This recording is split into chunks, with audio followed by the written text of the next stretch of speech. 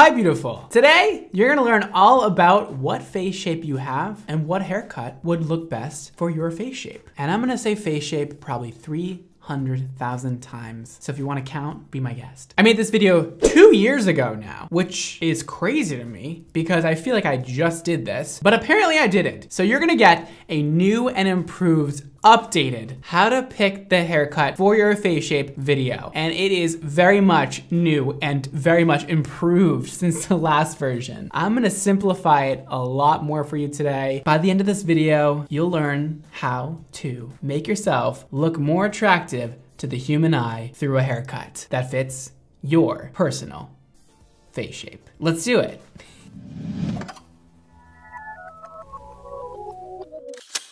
Let's keep the energy up for this one. It can be kind of boring sometimes learning about face shapes. It's like a lot of stuff. It's like a lot of information. I'm just gonna like throw at you. There are 6 different face shapes that you could fit into, unless you don't. And then I'm so sorry, but this video might fail you. Let's go through each face shape one at a time. That way I don't confuse you and like give you so much information at once and it just goes in through one ear, out the other, you know? We're gonna really break it down, make it easy, digestible, fun. Firstly, I want you to grab a mirror or go stand in a mirror as I go through the face shapes right now. And I want you to identify what you have. And before I explain the face shapes, you might already think you have a certain shape, but it might not be correct. So I'm gonna help you decide while you look in the mirror, what face shape you have. So up first, we have the diamond. With this wonderful face shape you'll get for just $19.95, you will have a sharp jawline that is usually pretty pointed, and then you'll have your cheekbones that are very pronounced, very out there, very angular, and then your forehead will be a little bit on the smaller side, width-wise. So it's smaller up here, wider at your cheekbones, and smaller down here, which makes that very angular diamond face shape. That one's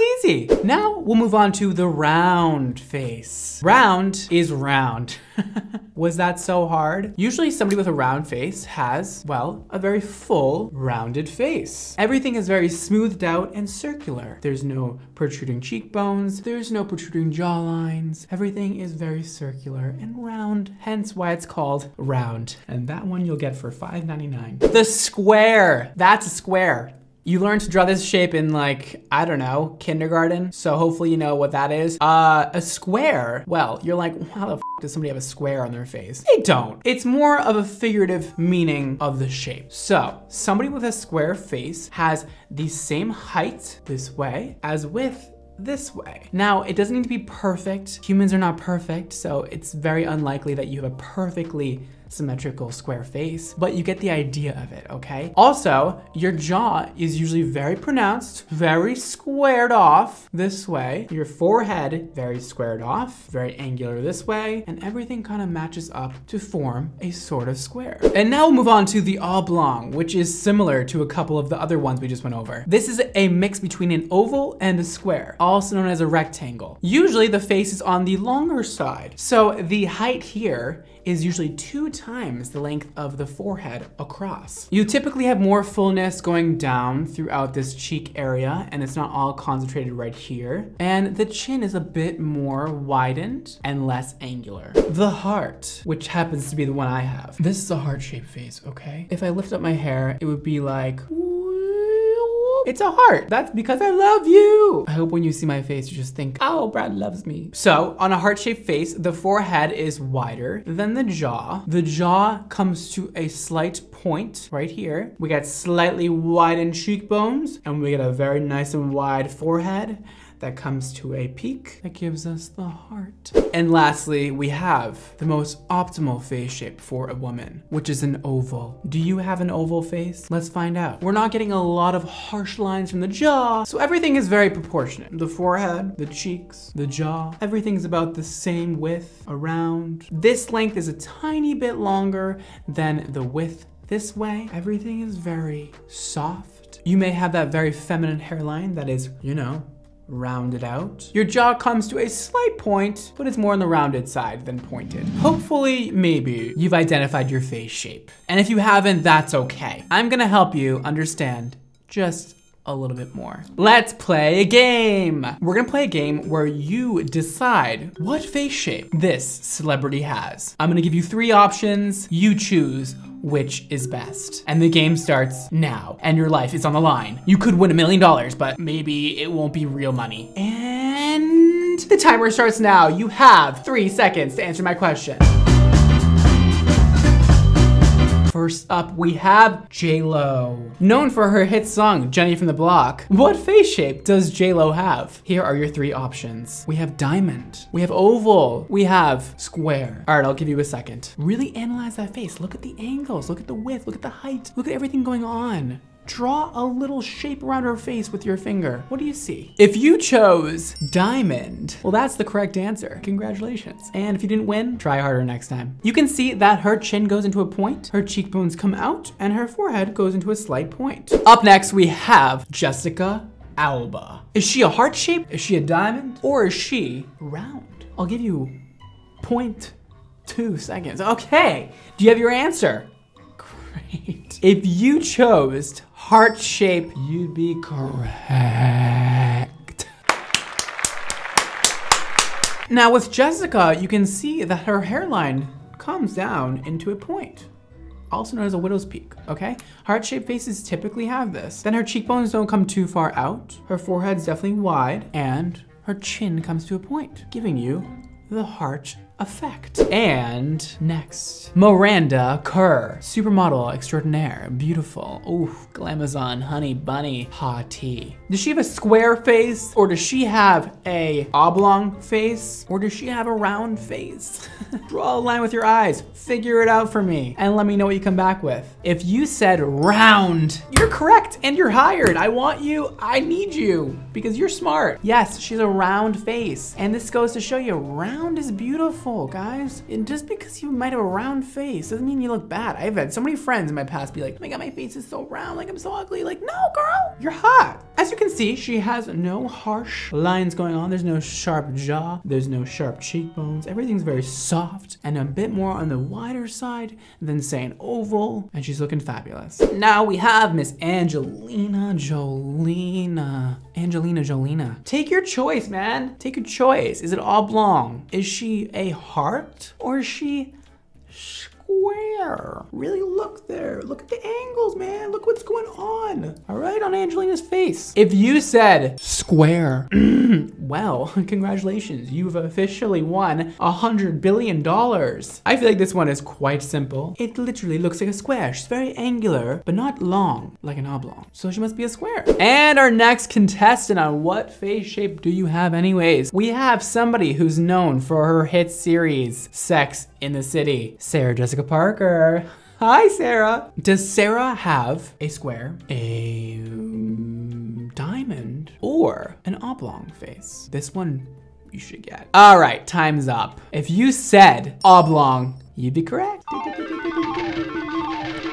You can tell her face is a little bit more on the longer side. Shorter here, longer here. Not too many harsh angles going on, a little more rounded out. Not super sharp, but mostly you want to just look at the height versus the width. And that's where you see the oblongness going on. Oops, snip slip.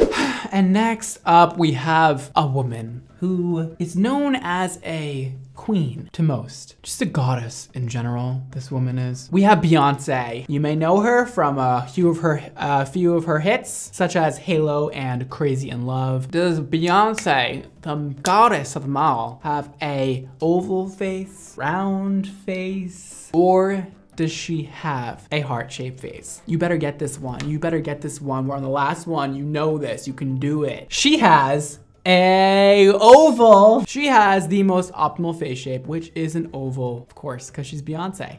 And, you know, apparently people can be perfect. Her jaw's on the softer side. Her forehead's not wide. Her height is slightly longer than her width, but nothing drastic. Everything is rounded out, but not wide like a round face. So she's an oval. You did a great job on that. Congratulations. You should be proud of yourself. Now, it's time to go over what haircut you should get to complement your face shape. The oval is the ideal face shape for a woman. I think I went over that before. Everything we're trying to do here is to make your face look more oval. So we'll first go over an oval face. What should you do for your haircut? You can really do anything because you already have the most optimal face shape for a female, according to society and studies that have been done. I actually like to complement the oval face shape with a more blunt haircut. Maybe we don't do layering. Maybe we keep it very short to the chin and have it very edgy looking. Because your face can really handle any kind of look, why not have fun with it and go more edgy style? Maybe add a tiny bit of angularity to your face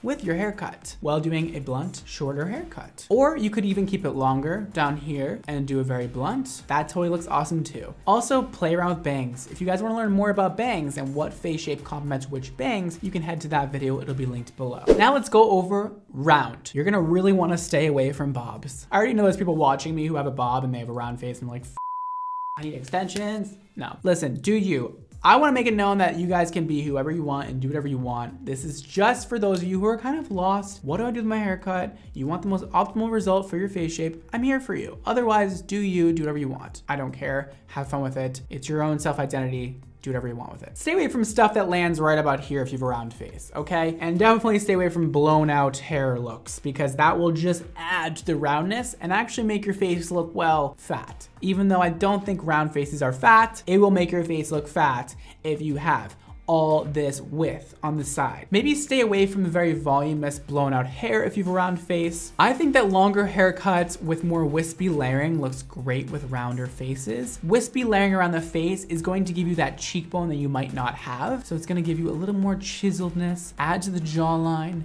and just give you more shape. So you can cut it here, you can cut it here, anywhere around here.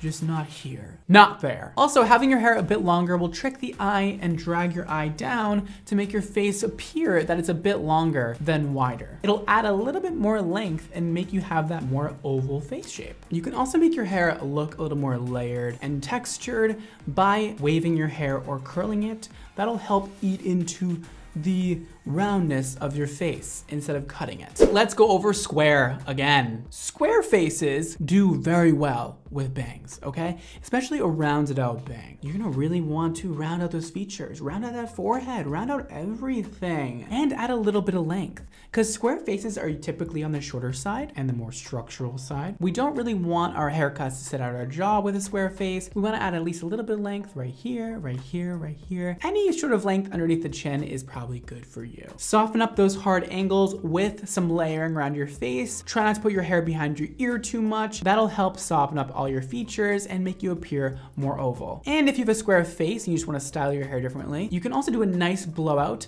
and keep your face more rounded that way because you're adding more volume and width this way with a nice blowout. Oblong, the goal here is to bring some beautiful volume to the center of the face. Opt for a haircut that's gonna have layering land at the cheekbone or around there. That way when you do a blow dry or you do any kind of look, the width is more exaggerated around the cheekbones to give you a more rounded out look instead of a longer look. Shorter haircuts are great for people with an oblong face. That way you're not adding any more length to your face. You can cut it here, you can cut it here, you can cut it here. Just I wouldn't do too long or your face is gonna look longer and more exaggerated. A bang is also a great way to shorten an oblong face. You can do a baby bang, you can do a longer bang. Bangs at the eyebrows are probably best in this situation, but any bang will do. Who doesn't love a bang? And similar to the square face, we wanna keep the blowout very rounded around here, exaggerated, flowy, and fun. With a heart-shaped face, we are trying to decrease the width of the forehead and add more width to the jaw. So a shorter haircut would be great for this and have it nice and rounded towards the chin, even like a nice blowout to round it out right here. And then a side swept bang would be best to break up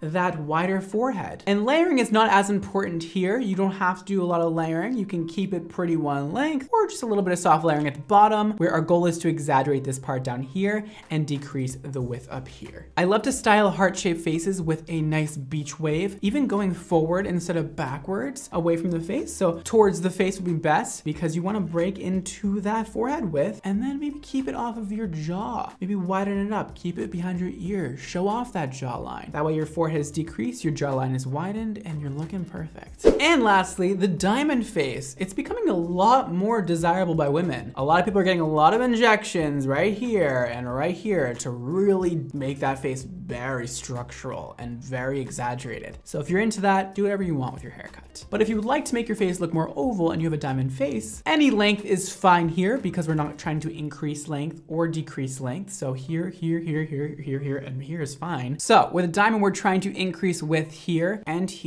and decrease here. We're gonna keep everything pretty open. You can tuck your hair behind your ears. A haircut that sits about at the chin is going to be amazing for this face shape. A nice rounded out blow dry that ends right here is gonna add some roundness to that jawline. We wanna keep it very open, that way the forehead looks a bit wider than it really is. I prefer straight hair with a diamond face. A straightened or blown out hair look will soften up the angularity of your face and make it a little more oval looking. And with all that knowledge out there for you, I hope you figured out what the hell you should do with your haircut. And if you did find out what you should do, maybe you should follow my haircut tutorial too. And then just like complete the whole process. You learned your face shape, you figured out what you need to do, and you cut your hair. And hopefully hair salons will be open back up in no time. That is all for today, guys. Thank you for watching. Make sure you follow me on just about everything. I have a show on Snapchat you can see. I'm on TikTok, I'm on Facebook, I'm on Instagram, I'm on Twitter at BradmondoNYC. You can also check out my hair care brand, Xmondo Hair, where we release beautiful, amazing, fabulous hair products that'll make you feel and look beautiful, fabulous, and amazing. My website is linked below, and also you can head to Xmondo Hair on Instagram to check out the latest and the greatest with what we're doing at Xmondo. Thank you so much for watching. Don't forget to live your extra life. And I will see you next time. Bye, guys. This is Force Field Heat Shield. Girl, you better protect that hair from heat damage. Heat styling tools go up to a very high temperature, and oftentimes people abuse their heat styling tools. Heat protectant is gonna layer your hair with a protective film in order for your hair not to become fried and damaged